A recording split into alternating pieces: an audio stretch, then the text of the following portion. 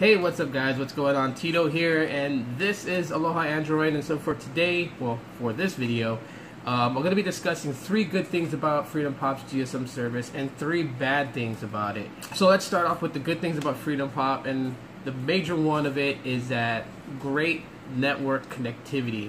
I couldn't tell you guys like how happy I've been with the data connectivity, full bars, indoor, outdoor, and just blazing fast speeds when off Wi-Fi. So that's something that I really big ups to FreedomPop GSM, basically. And if you guys don't know, it runs off of AT&T's network, and so it just seems that it just works fairly well compared to the CDMA side of FreedomPop, which tends to get a bit spotty and a little sluggish.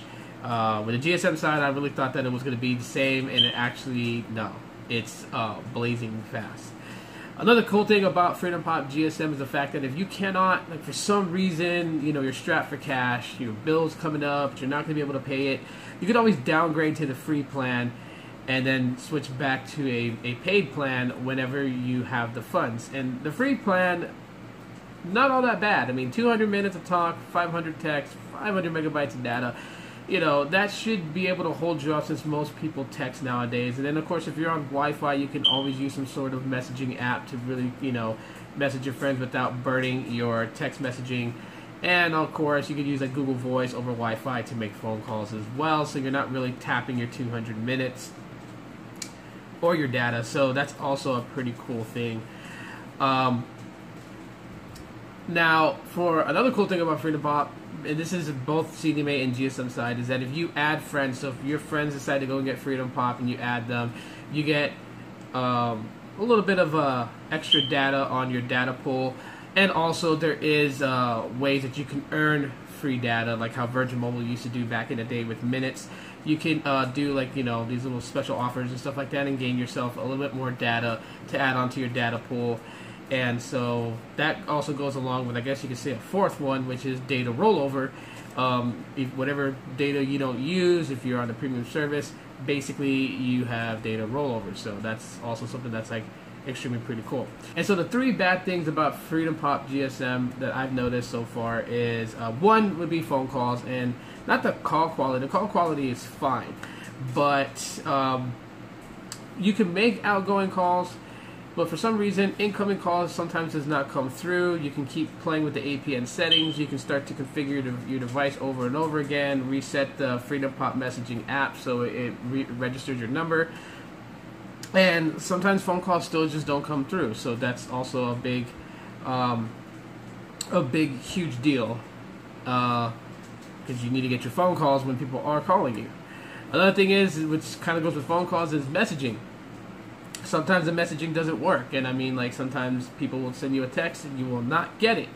So outgoing calls, outgoing messaging seems to work. The incoming messages and incoming phone calls sometimes is a fail. And I know that FreedomPop wants you to rely on their app as their main source of using like your phone calls and your text messaging ability, but I think it just probably would have been a better option if like the device actually gets, you know, active natively like other service providers when you slip a SIM card into your unlocked device. You know, using the native dialer to make phone calls, using the native messaging app to make messages. And, you know, it would make sense if like they placed ads in the messaging, the FreedomPop messaging app, but there's no ads in there. There's nothing really in there other than the fact that you're sending messages through it, just like how you would from like the Google Voice app. But in this case, this intercepts, you know, calls, this, you know, intercepts incoming messages, and it's used to place outgoing calls and outgoing messages. So it tends to fail at times. So that is another bad thing. Also, when you sign up for it, so when you sign up to get the 3-in-1 SIM card, I don't understand why they don't just let you activate it once you get the SIM card. They pre-activate the SIM card, they ship it out to you. So technically, when you do sign up and you're supposed to get that free 30-day trial, you're not really getting a free 30-day trial. You're actually getting like free 22 days, depending on when the SIM card arrives in your mailbox. So while it is being shipped, your free days is actually counted on those days that it's being shipped, that you don't technically have the SIM card in any device. So you're not really getting a free 30-day trial. You're getting a free like between 25 to 22 days to 20 days free trial. So that is very poor on that end, I guess you could say. So anyways, that's it, guys. That's just like, 3 good things, 3 good bad things. Let me know what your guys' experience are with FreedomPop GSM if you have it. If you're interested, you guys can go check out their website and grab one of their 3-in-1 SIM cards if you guys want to. Kind of use it as a burner phone. I have both SIM cards in this phone since this is a dual SIM card phone, and I can always switch between lines. But yeah, that phone calling and messaging thing is a killer, and also the time it takes for the SIM card to get to you, you lose days that you should have. So, but if you guys enjoyed this video, let me know by smashing that like button. It lets me know. Links on the display. Click them. Click that subscribe button, then the bell option is when I upload a video. Mahalo for watching this video all the way through, and aloha till the next time. I will get that fixed today. Bye.